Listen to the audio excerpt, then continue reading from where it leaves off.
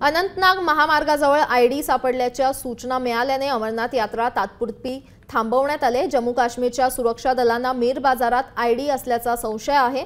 तिथे शोध मोहीम हाती घेण्यात आली आहे। तर सोमवारी जवळपास 3000हून अधिक भाविकांचा एक जत्था यात्रेसाठी रवाना झाला होता। या मार्गावर मंगळवारी आयडी असल्याची माहिती मिळताच सुरक्षा दलांनी श्वान पथकासह शोध मोहीम सुरू केली आहे। त्यामुळे तात्पुरत्या स्वरूपात ही यात्रा थांबवण्यात आली आहे। जवळपास 46 दिवस चालणारी ही यात्रा राखी पौर्णिमेच्या दिवशी म्हणजेच 15 ऑगस्ट रोजी समाप्त होईल। या दरम्यान अनुचित प्रकार घडू नये यासाठी सुरक्षा दल सतर्क आहेत।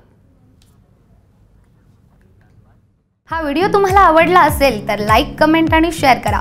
सबस्क्राइब करा आमचं चॅनल आणि बेल आयकॉनवर क्लिक करा। तसंच डाउनलोड करा आमचं ॲप आणि भेट द्या आमच्या वेबसाईटला www.amnews.live वर।